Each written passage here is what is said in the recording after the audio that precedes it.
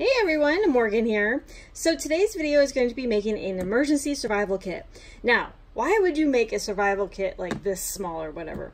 The thing is, you may need to throw some of your gear away, or maybe some of your gear gets lost or whatever. Like, I might throw this in the vehicle and then just grab this or something, or this could also be an EDC. Now this is my hand. This is about how big this is. This is not an Altoids.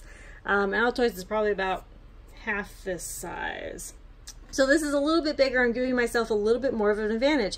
And just because it's called a survival kit doesn't mean that you can't have, give yourself an advantage, okay? With a survival kit, that's the whole point of a survival kit. You're giving yourself an advantage by being prepared with some survival items, right? Instead of just having nothing out in the field, right? So we're gonna open it up here. And I have a emergency blanket, survival blanket, which has many, many uses. And then I also have, these are 3 snack size Ziploc bags, which can be used to procure water or food or whatever. I have a ferro rod. I do have a couple redundancies here. I have a ferro rod, which I love ferro rods. And then I also have a lighter. I have the ferro rod just in case the lighter isn't working for whatever reason. I don't know. Then I also have chapstick. This is good for my lips as well as a fire starter. And then I have this little compass. I'm not a huge fan of these little mini compasses, but they do work sometimes. They're okay. They're fine. They'll get you in the general direction. Now this is survival tabs. I really like survival tabs. I have 6 of them in here. This is a good little emergency food source while I am procuring other food sources. This is another little water bag to hold water in.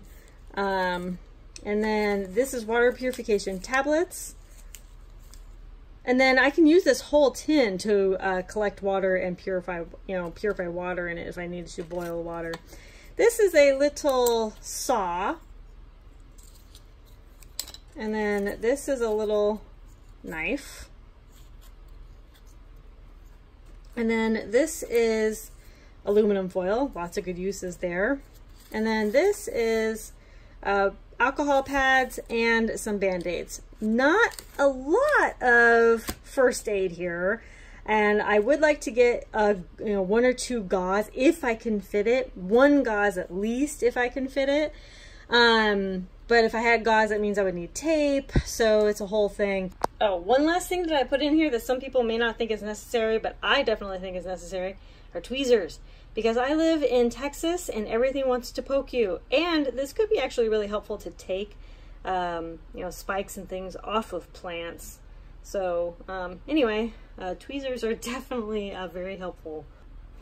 All right, so this is Titan cord. This has strands of fishing wire, snare wire, fire starting, and then, and then of course it's just paracord.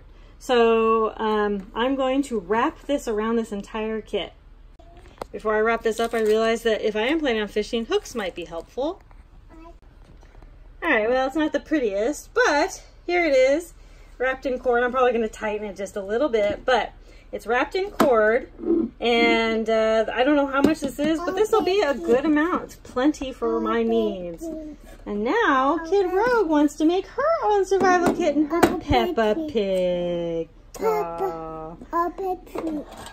But there's nothing in there. That's a big survival kit, Kid Rogue. Eat it. Eat it, please. There used to be chocolate in there. Anyway, is this the smaller survival kit? No. But again, you want to give yourself, a good leg up.